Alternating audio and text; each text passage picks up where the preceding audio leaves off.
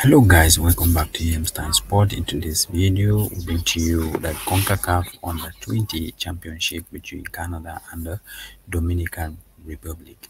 Who is going to win this match, guys? We are going to analyze this match based on the standing of Canada and the Dominican Republic in their respective Group B turnaround. This is round two. In round two, we see in the groups of Canada as El Salvador is occupying the top spot with 3 points, Canada 1 point, Honduras 1 point, and Dominican Republic with 0 points.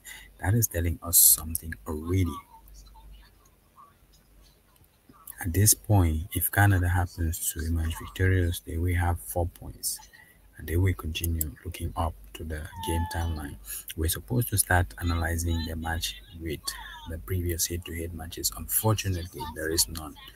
We take Canada here analysis on the 20, as in their 5 previous matches they have been able to secure 3 wins, 1 draw and 1 losses, while Dominican Republic have performed extremely poor with 5 losses in a row.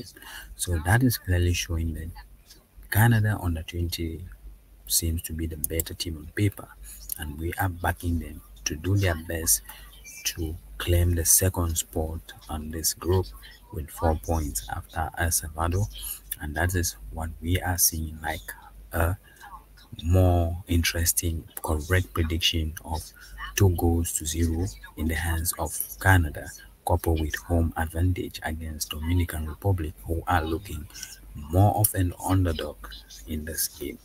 That's under 2.5 goals, guys. Home win. Who is going to win?